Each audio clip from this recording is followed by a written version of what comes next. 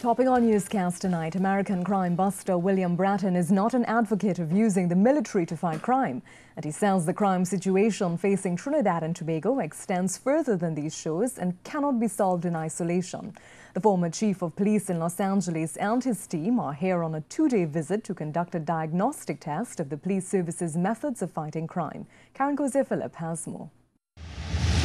In an exclusive interview with C News, the former Los Angeles police commissioner points to post-9/11 in the U.S.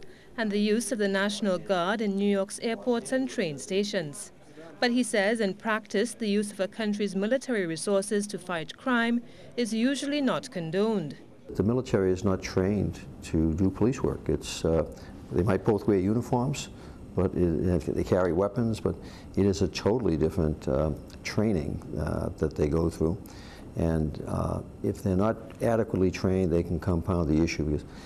The Defense and Police Complaints Bill 2013 lapsed during the last session of Parliament, when independent senators expressed objections to the bill that was intended to allow soldiers to be precepted to work in joint operations with the police.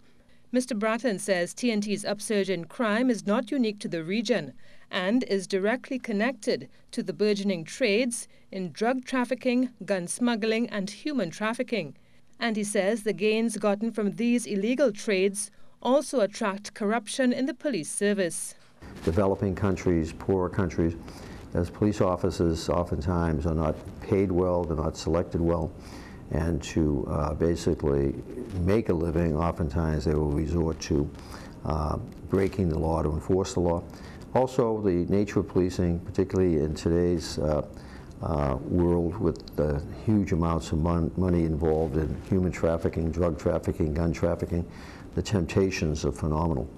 Former Commissioner Bratton has had success in several districts in the U.S. in reducing gang violence. He's learned that overcrowding the prisons may not be the best method. In the 80s and 90s, we got very tough on crime. We built new prisons and locked up literally millions of people.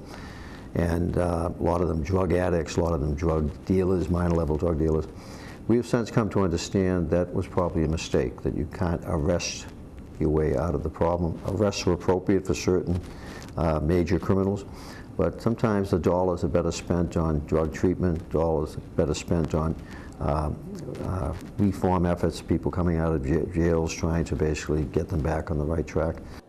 The former police commissioner spoke exclusively with CTV presenter Paul Richards.